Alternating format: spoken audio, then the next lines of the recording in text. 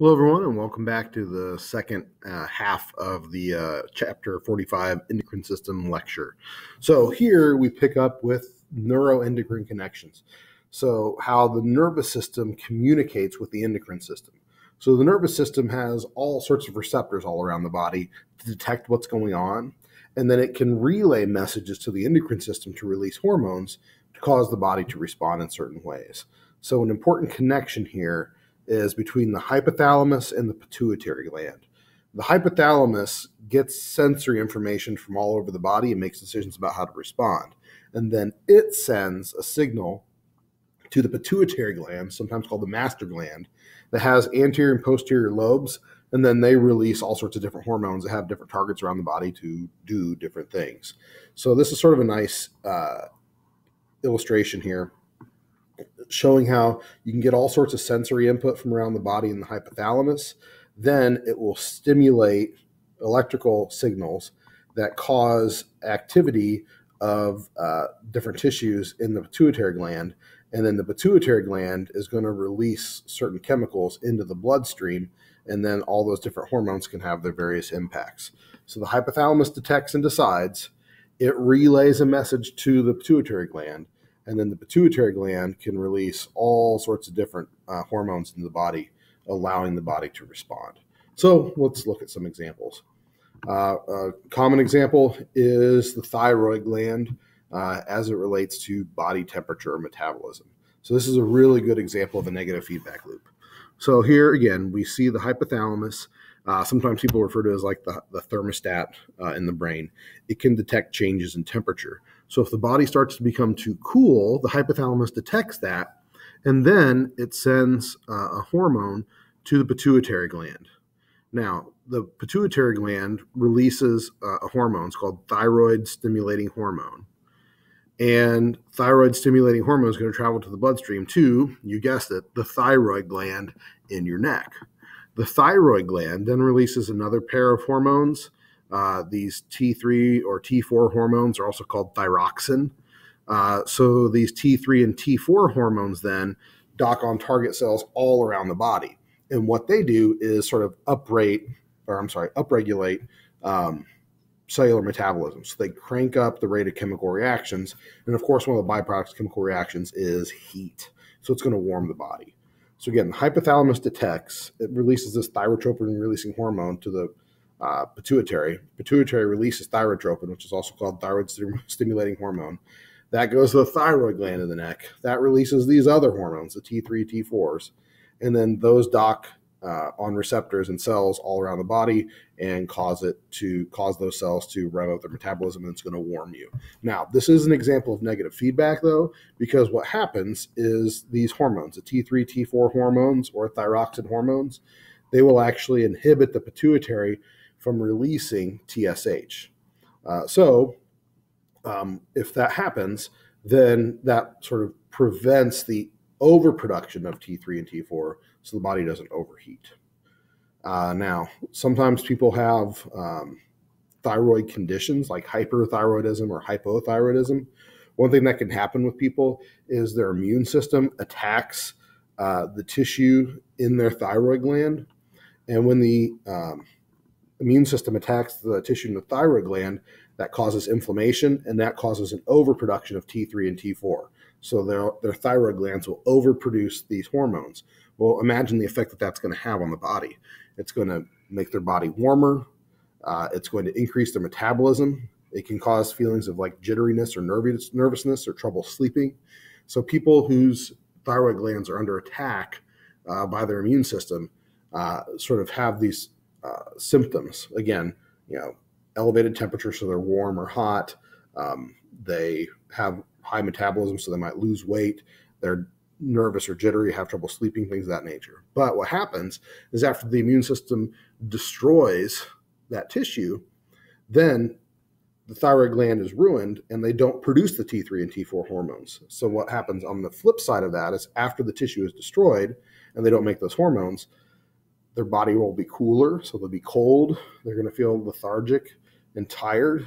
They'll gain weight, and they may experience things like depression. So then what people can do is take things that are mimics of those hormones. Levothyroxine is an example of like a synthetic T3, T4 hormone, and so people can take that medication. Let's see. So let's say, like, what ifs?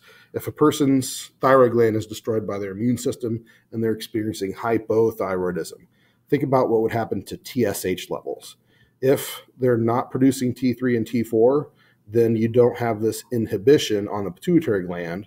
So they're going to be cold. The pituitary is not inhibited, so they're going to produce excess TSH. Their TSH levels will be elevated. Then if they start to take these T3, T4 synthetic hormones, then that should rev up their metabolism. It will also inhibit the pituitary, so their TSH levels will drop back down.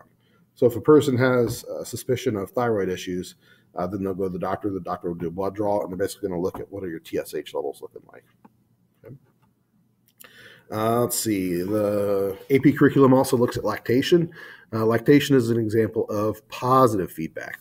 So if we look at the pathway here, the suckling of the infant is detected by sensory neurons that communicate, again, with the hypothalamus. The hypothalamus tells the pituitary to release oxytocin, and then oxytocin causes cells in these alveoli to contract, and that causes ejection of the milk.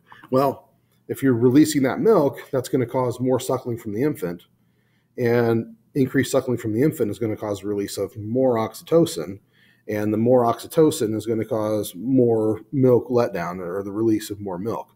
So you see this positive feedback loop occurring where more and more milk is being released, causing more and more suckling until the kid gets full and detaches and the stimulus stops. Now, oxytocin affects other things as well. Not only does it cause the contraction of those milk ducts to force the milk out, it also, suckling causes the release of prolactin, a hormone that causes increased milk production. Another fascinating thing about oxytocin is sometimes it's called the love hormone, because what oxytocin can do is also cause feelings of like warmth and connection between individuals. So sometimes we'll talk about how nursing causes bonding between mothers and infants, and that's because of this release of oxytocin. Oxytocin is really wild in terms of its connection between people. So if people have loving, caring relationships with one another, it can actually stimulate oxytocin release, and they feel closer to one another, and it physically makes them feel better. The release of oxytocin causes the release of dopamine, which helps a person feel well. And so elevated oxytocin levels can actually reduce stress, decrease blood pressure. All these things are documented in women who breastfeed with their infants. It actually lowers the blood pressure of the mother, lowers her cortisol levels, and does similar effects with infants. A similar thing happens when people interact with and pet their pets, like petting a dog actually causes oxytocin release in individuals, and it makes them have reduced experience of stress. People can also be affected by like oxytocin and eating, because what eating can do when the food gets into the small intestine, it causes the release of this hormone that's cholecystokinin, or CCK, and that CCK will stimulate the vagus nerve to travel up to the brain and ultimately cause the release of oxytocin so the person can feel better. So sometimes people feel better when eating because of the release of oxytocin. Also, physical contact between people, like people that have close relationships and hug one another, actually cause the release of oxytocin, which can again reduce stress. So I know with pandemic stuff, people have less physical contact with one another, and that can lead to elevated levels of stress. But oxytocin, if you can get its release, can actually be very good for people. One last thing. This is all just sort of fascinating to me. One thing that some researchers indicated is that holding warm beverages when people are talking to one another can actually stimulate feelings of connectedness between the individuals. So if people are like holding a warm, mug of coffee or hot chocolate or whatever, as they interact with one another, it can stimulate the release of oxytocin between individuals. So, there's all sorts of ways to get your oxytocin dosages, but it's good for people. Now, oxytocin also plays a role in childbirth, another example of positive feedback. So, babies, they're all head, right? They've got these gigantic, heavy heads. So near the end of gestation, the fetus will turn upside down, and then the head of the fetus will push on the cervix, the lower part of the uterus or the neck of the uterus, and then that will stimulate the release of oxytocin. So when oxytocin is released, that can cause the contraction of the uterus, as well as the release of these other hormones called prostaglandins, which cause more contractions. When you get more contractions, that's more pressure on the cervix, which causes the release of more oxytocin, which leads to more contractions, more pressure, and you sort of see the feedback loop that occurs there, right? So you get contractions that last longer, get closer together in time until the cervix is completely effaced or thinned out, or the uterus is basically opened up, and then you can start like active pushing, and then the mother will push the baby out, and once the baby's pushed out, of course the stimulus is gone, and eventually contractions subside. So wild how oxytocin, this one hormone, can cause all these different responses. One other thing with oxytocin is that it can also diminish experience of pain. Now, of course, childbirth's an extreme situation, but people can actually have higher pain tolerance and deal with pain better if they have oxytocin release. So, connection and, people that you have good relationships with can do so much for us. All right. Another hormone that they look at in the curriculum is the SRY gene, and its impact on development of the gonads. So you guys have listened to the podcast. Again, in the developing embryo, look how cute that little shrimp is. But if you look, here's the sort of primordial gonadal tissue. So it's sort of the undifferentiated tissue that become the gonads. And what happens is these little germ cells travel up from the allantois, this sort of waste sac, up into this sort of region that will become the gonadal tissue. And if the SRY gene is present, then that will activate genes that cause that gonadal tissue to become testes. If the testes are present, then they'll produce testosterone. And if testosterone is present, it causes basically the plumbing to develop as male plumbing. If the SRY gene isn't present, then the body will have that gonadal tissue develop as ovaries. And then with the ovaries, you'll have different sets of sex hormones that are produced. So whether this gene is there or not is going to sort of influence the production of different proteins that ultimately lead to differentiation of the gonads. All right. Let's see. Definitely know your sugar stuff. The thing to always just keep in mind, you got to keep it at 100, right? So your blood sugar stays right at around 100 milligrams per deciliter. Now, what happens if you eat a meal? Well, if you eat a meal, your blood sugar is going to go up. The pancreas releases insulin. Insulin causes cells to take in sugar or to store sugar as glycogen in the liver. And of course, blood glucose levels then fall back down to homeostasis. Well, what if you've gone a long time without eating or you've been exercising? Your blood sugar drops below 100, so the pancreas releases glucagon. Glucagon causes glycogen to be hydrolyzed or cut apart and glucose to be released back in the bloodstream. So blood sugar goes back up to 100. So again, these are antagonistic hormones to keep you right at homeostasis. Here's an interesting point to look at. It is how the same hormone can have different effects. Adrenaline, think of all the things it does to your body, right? It makes your pupils dilate, makes your heart rate increase, increases your metabolism. It makes blood vessels in your guts narrow, but blood vessels in your extremities dilate. So how does one hormone produce all these different effects? Well, one thing to keep in mind is you can have the same hormone, the same signaling molecule, the same receptors, but different cells are going to have different combinations of proteins in them. If you have different combinations of proteins inside the cells, it's going to lead to different signal transduction pathways and ultimately different responses. So here you can have glycogen breakdown in one cell and blood vessel dilation in another. They have the same receptor, they get the same hormone, but because they have different proteins inside the cells, it's different signaling pathways. Another thing to pay attention to is different receptors. So you can have the same signaling molecule, adrenaline, but different receptors, and different receptors will lead to different responses. In this case, some blood vessels dilate, other blood vessels constrict. So signal transduction pathways depend on a lot of different factors. And that's what they're sort of getting at in this. So you can have the same ligand, you can have the same receptor, but again, different combinations of proteins inside the cell, it's going to lead to different responses. You can have the same ligand and different receptors, and again, that can lead to different responses.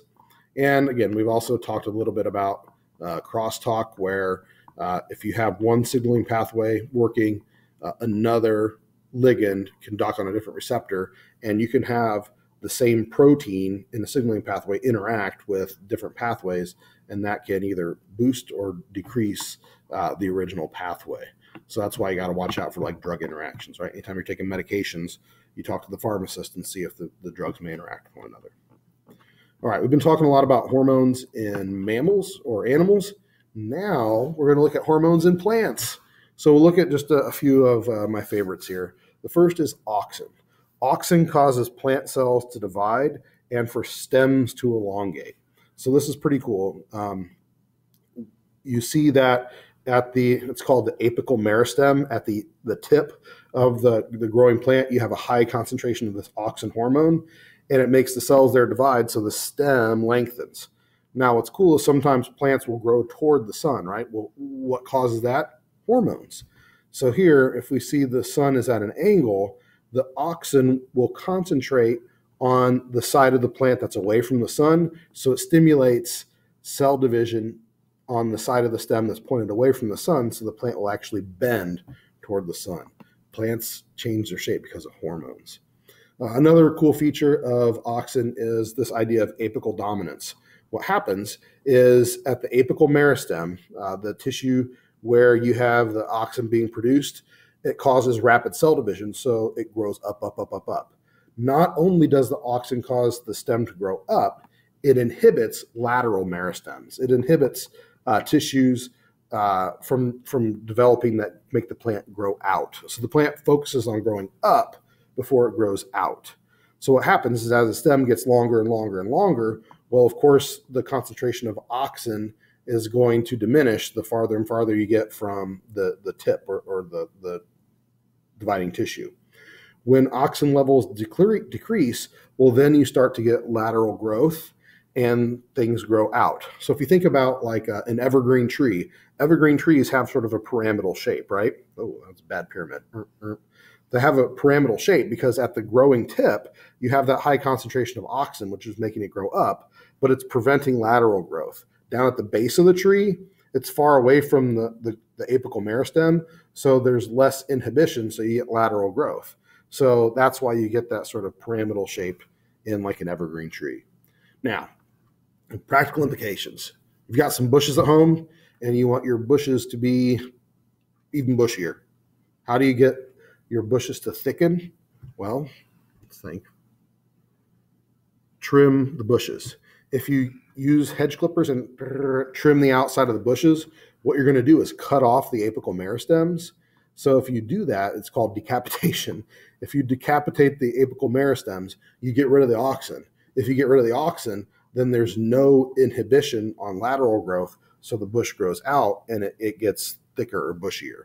So in the spring, if you want to like get more growth, make your bushes not necessarily bigger, but thicker or fuller, you just trim them, and that causes more lateral growth, and you get fuller bushes. So again, plant hormones.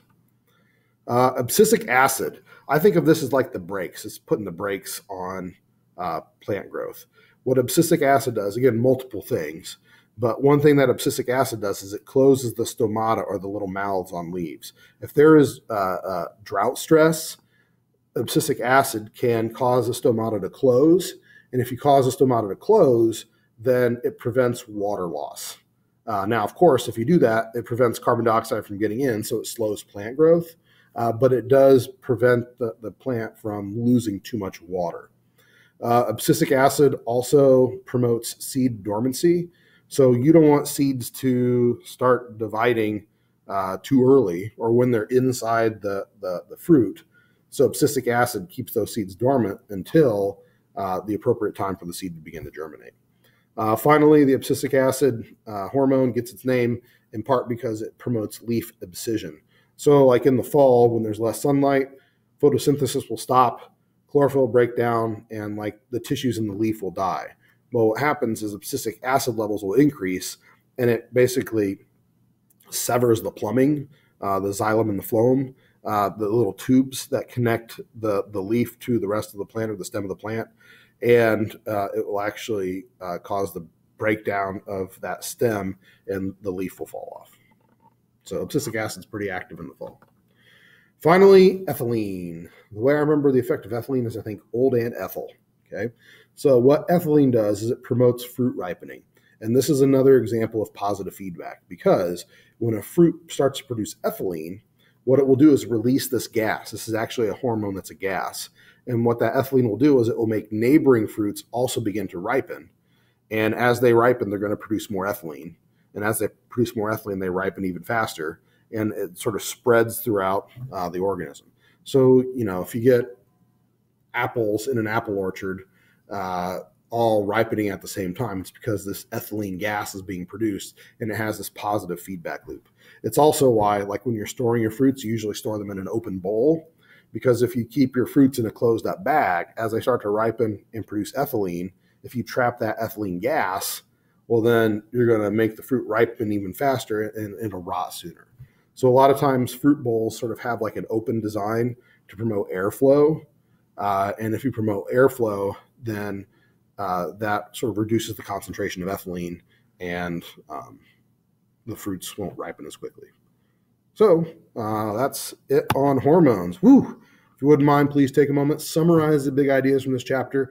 There are just tons of examples. The College Board really likes looking at hormones and these signaling pathways. So just familiarize yourself with them, think about the what ifs, and then that should help you out get ready for the test. Thank you so much. Have a great day.